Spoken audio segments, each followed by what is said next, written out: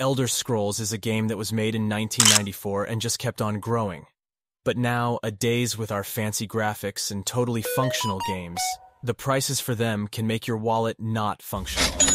That same rule applies to Elder Scrolls.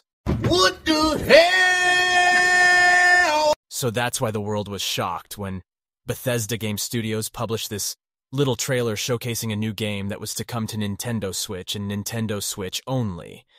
But wait, something seems off. Is it that there is now a Nintendo Switch exclusive that was not made by Nintendo? Well, yes, but look closer. More closer. Even closer. Does that say play free now? The little 9-year-old named Leo sitting in the back seat of his mom's car was shocked. But there was still one question: will the game suck? Well, we will let the totally not 55-year-old YouTubers that are still living in there. Mom's basement tell us.